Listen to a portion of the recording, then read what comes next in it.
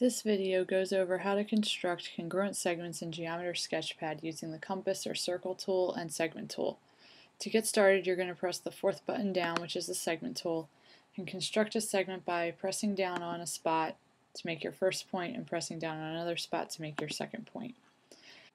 Using the same tool, you're going to construct a larger segment anywhere in the file.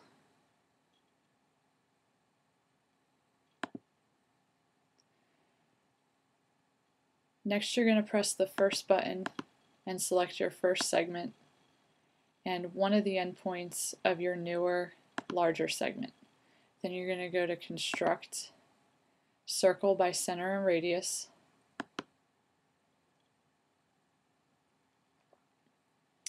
and then using the fourth button down, which is the segment tool, you're going to construct another segment from the center of your circle to where the circle edge meets the other segment.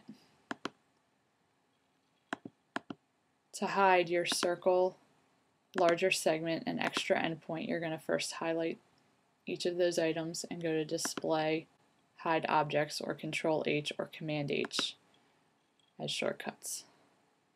Next, we're going to use the text tool to label each of our endpoints. And we are going to then find the measurements to prove that they are congruent. So I'm going to highlight my first segment, go to Measure Length, and then I'm going to do the same for the other one, Measure Length, and notice the two segments have the same length and are therefore congruent.